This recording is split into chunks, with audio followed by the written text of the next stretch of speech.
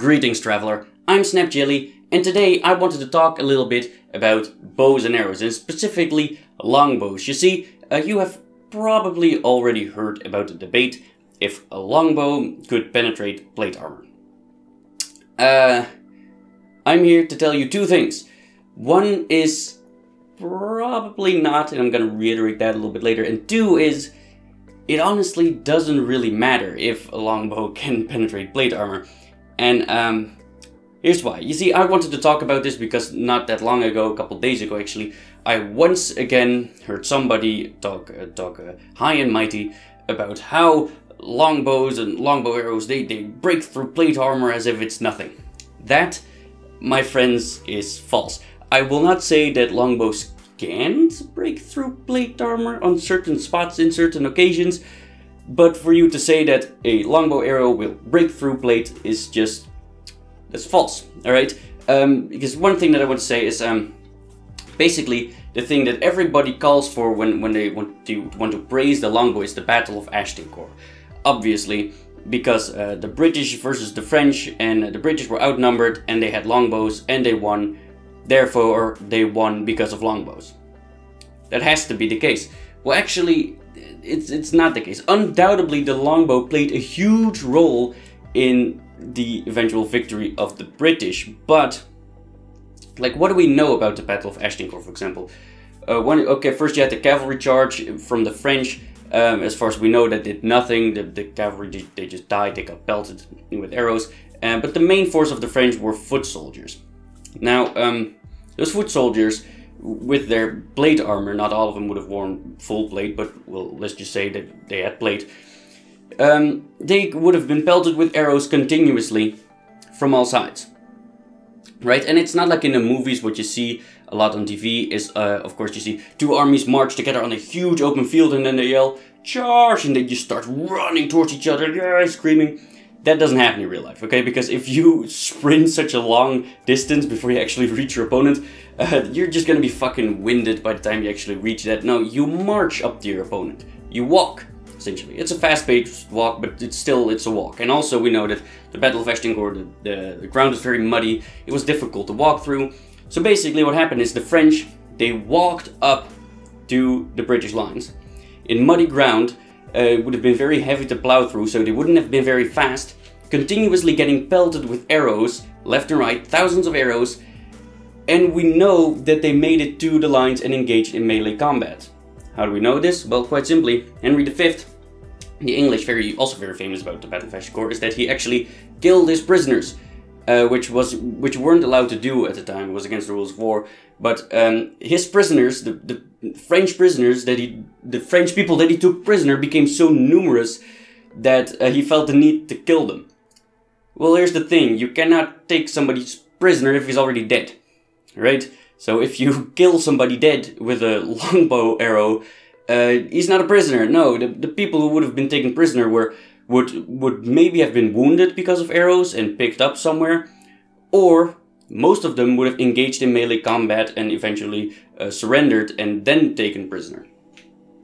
So, yay, great victory for the longbow, I suppose, but just quite a numerous amount of foot soldiers still made it to the enemy lines, to the lines of the English, and engaged in melee combat. So, what did you say again? Longbow arrows, they can break through plate as if it's nothing? Okay, sure. Thing is though, you see a lot of like either armor tests or weapon tests here on YouTube or anywhere, and most of them I don't really like. It's not that they're not entertaining to watch, but it's always kind of very often the armor is very bad. It's costume armor. It's basically a tin can roughly in the shape of a chest plate or whatever, and then they shoot it with some sort of a bow and some sort of an arrow that you don't get any details about, but they shoot it. And then the arrow penetrates like this much. Pretty much, it goes, and then you go, whoa, look at that! The arrow, he penetrated the armor and stuff like that. And I'm like, first, that's not an accurate chest plate. Okay, most of the time it's absolute garbage what they use for armor. And I'm like, if you use an accurate chest plate like a hardened steel, that wouldn't have happened. But it doesn't matter because your arrow only penetrated this much. if somebody would be wearing that, the chest plate is going to be, you know, it's not going to be skin tight, it's going to be extended a bit. That wouldn't even touch you. You would not hurt the person underneath. So yeah, your arrow penetrated the armor a bit, but you didn't actually do anything. You didn't hurt anybody. What you did was you created a hole in the armor, and the person underneath is fine. So what did you achieve actually? Is that a victory for the arrow?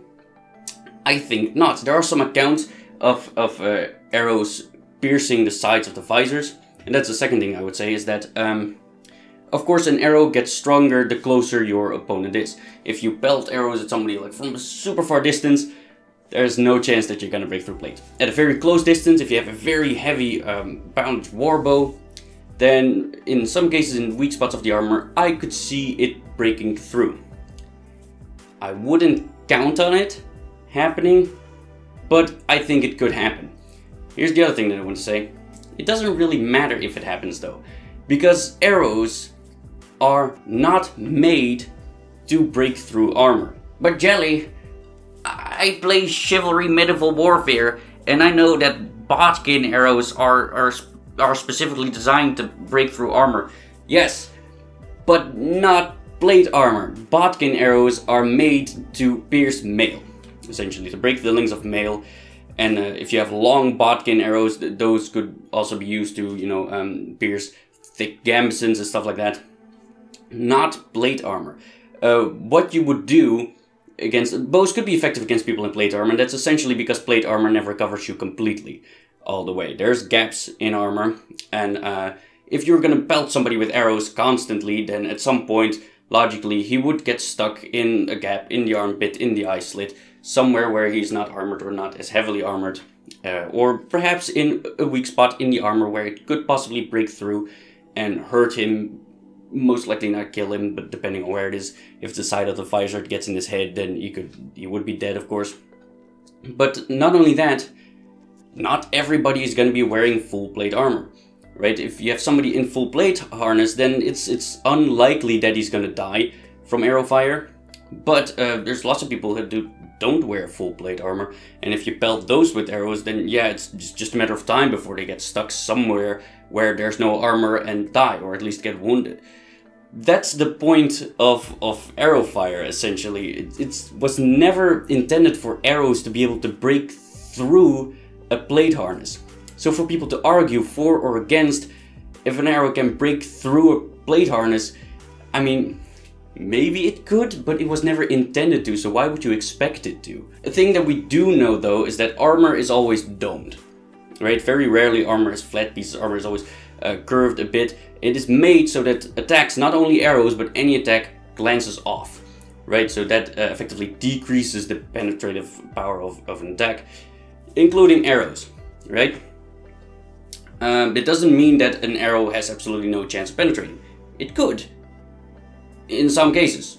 But, you know, we do know armor is made to significantly increase the chance that an attack from anything, but also arrows, glance off, rather than focusing all the energy on one spot and breaking through the armor. Now, we also know that arrows do not have a lot of mass behind them, alright? The strength from an arrow comes from the poundage of the bow, and if you shoot in a straight line at a relatively short distance, then your arrow has the most power. You have arrow. I might make a new video about like arrow range, because that's a whole different thing. But if you shoot an arrow up and let it fall down on the enemy, it doesn't have much strength, and it will never ever get through armor of any kind. But if you shoot in a straight line, then the arrow has the most force, and it has technically the highest chance of penetrating armor or anything. But people who shoot heavy bows would probably know that if you shoot an arrow into something solid, like a tree or a chest plate, whatever, the arrow will most likely break. Because arrows are very light, they are in a way flexible. They actually have to flex in order for you to be able to release them from the bow. If you actually look at slow-mo footage, you see the arrow flexing quite a lot. So logically, most of the time, not 100% of the time, but the huge majority of the time, when an arrow, even when shot from a very heavy pounded bow, he hits a very solid object that is so much heavier than it, like a person in a harness, that is also still domed, increasing the chance that it slides off, then the arrow is just gonna shatter on impact, it's gonna leave a little scratch, and for the most part it's gonna do nothing. That is just what will most likely happen if you hit somebody in the armor with an arrow. But that's if you hit them in the armor with the arrow, and logically, like with anything, if possible, you won't want to hit somebody in the armor, you would want to hit them next to the armor. Also, if you're sword fighting or any kind of fighting, if somebody's wearing armor or a helmet, if your opponent is just wearing a helmet and you're sword fighting, that's the thing you're not gonna hit. That's the thing you won't aim for, because that's the thing that is protected. You can hit him anywhere else to kill him, but not the head, because that's protected. And it's in a similar way with arrows. Maybe less accurate if you're just pelting the enemy randomly, but essentially the point of it is hoping or trying to get your opponents in spots that are not armored, right? Not in spots that are, and definitely not trying to break through the spots that are. Or perhaps, if you'd want to break through spots that are armored, you would want to break through spots that are less armored, like mail or gambeson or something like that. Because breaking through plate with an arrow is just not gonna happen. There's a slight chance, but it's so unlikely, you shouldn't count on it. So, that's basically what I wanted to say for this video.